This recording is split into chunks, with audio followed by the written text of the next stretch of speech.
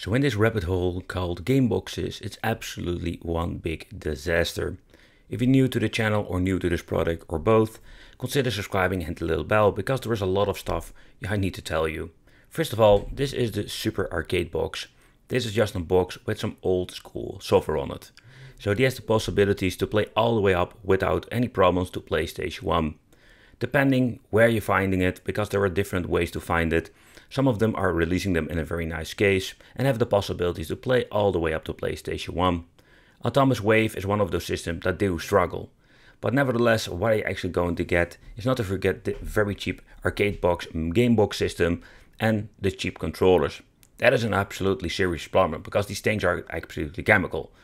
Having a lot of great old school classic games that will still run, but also there are a couple of games on N64 that will struggle too. Nevertheless, what we're going to find in the inside is absolutely laughable. It's a very old Android box. That is also the reason why they're using EMUALEC 3.9. Nevertheless, in the inside we didn't find a lot of beefy specifications because actually this is just old school stuff they're reusing. But how about the specifications? It comes with an AimLogic S905, where the newer models already having the S905A4. Quad-core Airman Gore-Tex A53, Mali 450, runs on 750 MHz, 8GB of storage for the Android box itself that we're not going to use, and 64GB SD card. Some they will even sell the 256GB SD cards and 1GB of RAM. But how will the result? Yeah, what are the results when it comes to games? Very simple. All the way up to PlayStation 1 we can play a lot of games without any hassle.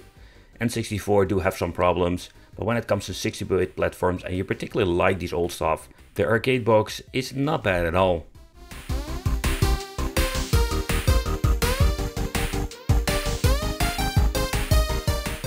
When you're looking at all of the different game boxes, this game box arcade thing is not even the best one out there.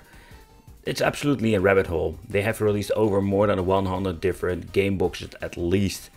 And the arcade game box is one of those that was quite early in the beginning stage of these, let's say, Android boxes converted with EMUALEC. Oh, by the way, EMUALEC can just be downloaded for free if you want to make it yourself.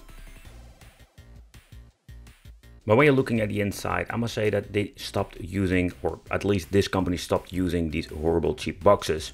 They were just Android boxes. No, they're getting yourself a very nice customized piece of equipment. What you're going to get is a custom box. It's just an Android box, I think in a new case, and with the arcade box logo on it. I don't know if they made it themselves or ripped it from someone else. That's something they do a lot nowadays. Nevertheless, what you're going to get is here an HDMI cable. Then we're going to get ourselves the manual, and the arcade box instruction manual does explain a lot of stuff. For example, how to set up. They did an amazing job with pictures and everything, showing you how to set up new controllers. And let's see what we're going to get at the right side. And here we're going to get the power supply and then the controls itself.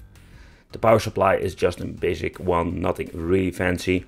The controllers, what I find always very unfortunate, that we're going to get the controllers are really bad. And I mean in particular, they smell chemical when holding it. It's absolutely annoying. And also the rubberized joysticks are absolutely bad. I think they're just finding the cheapest controllers out there.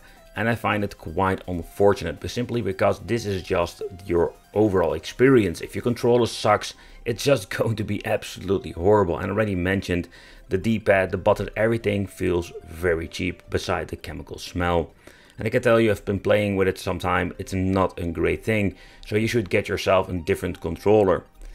And overall, the game box is unfortunate, has no whatsoever when it comes to the cooling element. Where we're having new models having cooling, this thing is just a closed box.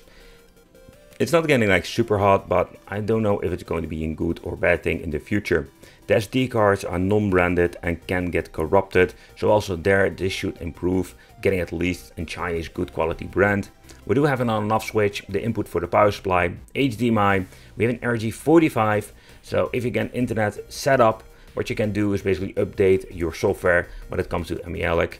But yeah, it's 3.9, so that part we can't really update it anymore, but maybe if you want to transfer some files. Underneath we will see that we do have a cooling element on the mainboard, but that's the only cooling this thing will have. And it's, by the way, upside down. So when booted up, this is what we're going to get. Just the basic menu like with the Super Console X. So MELEC, need to take consideration, this is just a software you can basically like download yourself, add yourself the emulators and the files that you need. So you can basically build it yourself, maybe cheaper. But this is just a plug and play solution. So what you can play with this thing is like pretty damn impressive. So you can play the old school stuff like Sinclair, Atari, Commodore 64, Amstrad, CPC.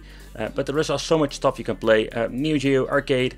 But what we're going to test out is the systems like Atomic Wave, Sega Dreamcast, PlayStation Portable. This thing has so much to offer, but take consideration that some of the boxes are having like really old and low specs. So we will occur some issues when it comes to emulation performance, and of course, are some of the games even playable?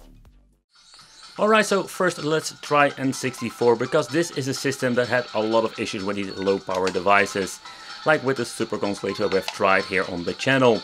But if you just want to play it on native resolution, no fancy upscaling, this will run just fine. But take consideration, a lot of games that are more demanding will not run very well or at all. Okay, so because of the low power chip, and it's not a good combination with the SSPP emulator. Games like Metal Slug and two-dimensional game will run just fine with some glitching, if you can live with it. But when you're going to get into the 3D, then we're going to get some issues. There's a little bit of a bummer in my opinion. But yeah, this is what you're going to get with most of these cheap boxes. Like I'm always saying, for the money, you can't complain. Okay, so next up, let's try some PlayStation 1. And I can say like most of these cheap boxes will run it pretty damn good. But it is most of the time on just a native resolution. I think it's not a big of a deal, but if you want to have more upscaled, let's say, resolutions, you just need to have a powerful box, and you cannot do that with a cheap device like this. But if you can live with this, it's just okay. Okay, so next up let's try some Atomic Wave. This is a system that has a lot of problems with some of the boxes. You can see like it will run just okay. Take consideration, three-dimensional games, same story like with PSP. It will have more problems. But for now you can see that it runs very well. And when we're going to progress in the stage, you will see some hiccups here and there, because it's really demanding. But the performance is an overall not bad when it comes to this game and this cheap box. I find it quite fascinating to see what they can crank out of this cheap box.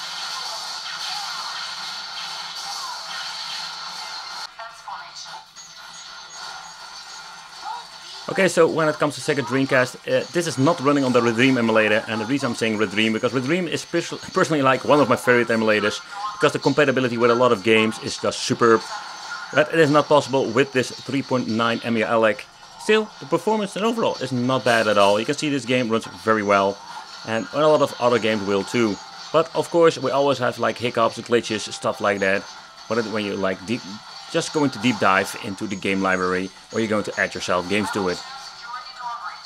But is it still worth picking up? I think not really.